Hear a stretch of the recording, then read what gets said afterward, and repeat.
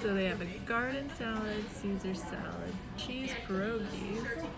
The sides are fresh cut fries, chalet seasoned fresh cut fries, garden salad, Caesar salad, oven baked potato, mashed potatoes, market vegetables, garlic green beans, seasoned rice pilaf, coleslaw, sweet potato fries.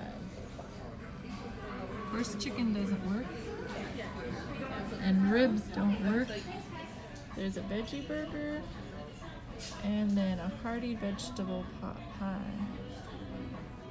I like that they have paper straws. This is the first time I've ever been in a Swiss Chalet restaurant, and their decor is pretty nice. They have a number of vegetarian options, and the rice pilaf is vegetarian. I found out that the pierogies are not homemade, they're store-bought, so I wouldn't get those.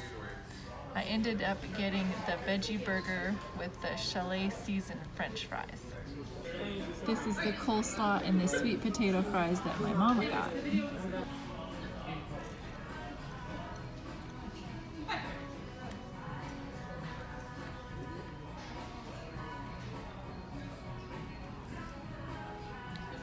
I don't know, it's not a very strong season.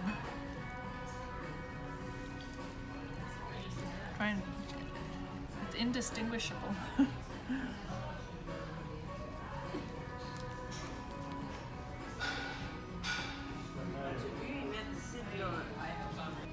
Tomatoes, onions, and lettuce. It's good. It's your typical veggie burger. So out of 3 stars possible, I give Swiss Chalet 1 star.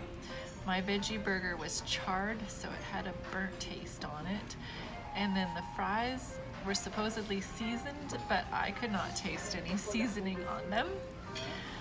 And they had a number of vegetarian selections, but it wasn't enough to entice me to want to come back. So sorry, Swiss Chalet, you only get 1 star, although the service was very nice.